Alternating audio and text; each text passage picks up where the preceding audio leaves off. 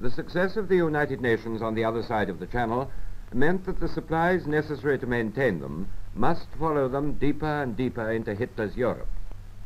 The French railways had been robbed of most of their rolling stock by the Germans during the occupation, and so replacements from Britain and the United States were sent over both as cargo and on ferry boats equipped with a special superstructure to take them.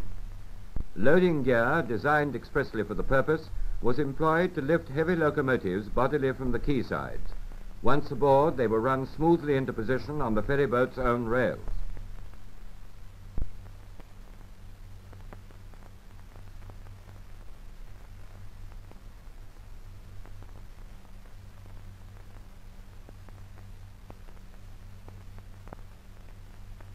One most important feature of the shipping of this traffic was the special link span, which worked something in the nature of a drawbridge between ship and shore.